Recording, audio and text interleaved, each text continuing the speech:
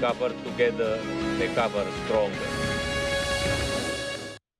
On to the latest from Indonesia's G20 presidency, where in efforts to transition Indonesia's economy towards a greener economy, the Indonesian Ministry of National Development Planning has launched the first Green Economy Index in Indonesia.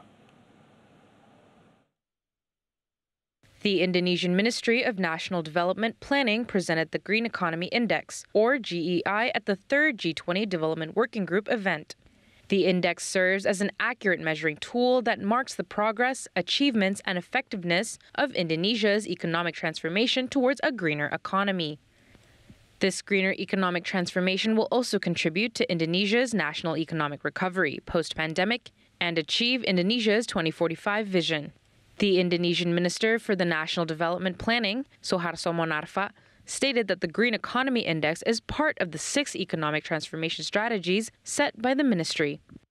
This Green Economy Index is another milestone for Indonesia is moving towards a green economy, another piece that we put together in building up a green economy. The transition to a greener economy will benefit Indonesia in many ways. With the move towards a greener economy, Indonesia's greenhouse gas emissions could be reduced by 68%. It could also boost average GDP growth to 6.1 to 6.5% by 2050, push higher gross national income, as well as add more jobs in the energy, electric vehicle, land restoration, and waste industries. The greener economy will also improve overall livelihoods and the environment. An estimated 40,000 lives could be saved from reduced air pollution, while also boosting restoration of ecosystems, forest protection and replantation, as well as the expansion of mangrove forests. Principal expert planner from the Indonesian Ministry of National Development Planning, Arifin Rudianto, stated that the Development Planning Agency targets 1.8 million jobs will be added to the green economy sector by 2030.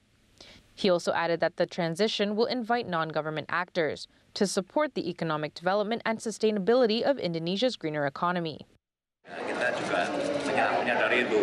Pemerintah di sini nanti akan lebih banyak bertindak sebagai enabling government, sebagai fasilitator, regulator, inovator, memonitor, dan sebagainya. Tapi nanti lebih banyak terlibat adalah aktor-aktor non-pemerintah tadi. Karena ini semua kita harapkan nanti juga semua pihak, baik itu dari pemerintah maupun non-pemerintah termasuk media, ya terlibat aktif gitu.